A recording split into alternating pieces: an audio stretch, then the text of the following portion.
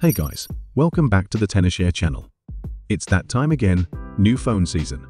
Whether you've just picked up the latest flagship or upgraded your backup phone, there's always one tricky part: moving all your data. Sounds stressful, right? Don't worry, I've got you covered. Stick around, and I'll walk you through a couple of super easy ways to transfer everything. Oh, and don't forget to drop a like before we start. Let's dive in. Method 1. Use Smart Switch to transfer data. If your new phone is a Samsung, then Smart Switch is hands down the easiest option. Here's what you do. First, make sure Smart Switch is on both devices. Download and open Smart Switch on both phones. On your old phone, tap Send Data. On your new one, tap Receive Data. You can use Wi-Fi or a cable. Let's go with Wi-Fi here. Next, use your old phone to scan the QR code on your new phone to connect. After scanning, wait for about 2 minutes to establish the connection. Once connected, you can choose to transfer all your data or just select specific items like accounts, call logs, contacts, and messages. There's also an option to pick the files you want to transfer. After making your selection, tap Next. Then, decide whether to set it up as a new phone, and the transfer will begin.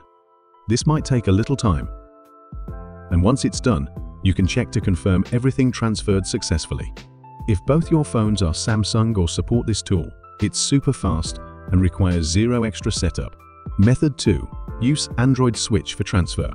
If you're using a Google Pixel or another Android phone, transferring data is super easy during the setup process. For example, when setting up a new Pixel, you'll see the option to transfer your data right after activation. If your device is already set up, you can reset it to factory settings to go back to the transfer screen, or you can use Android Switch. For Pixel 9 and newer models, you can transfer data without resetting the phone. If you prefer, you can also use a computer for a seamless transfer, though not all Android devices support this method. If that's the case, we can move on to the next method. Method 3. Transfer data with Google's. Next up, let's talk about Google Backup and Sync.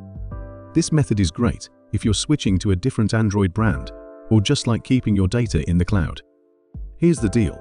On your old phone, go to Settings, then select Accounts and Backup, and back everything up to Google. Make sure the backup finishes and syncs to your Google account.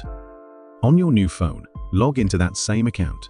Go to Account Sync and pick the stuff you want to bring over. That's it. You've got your data back.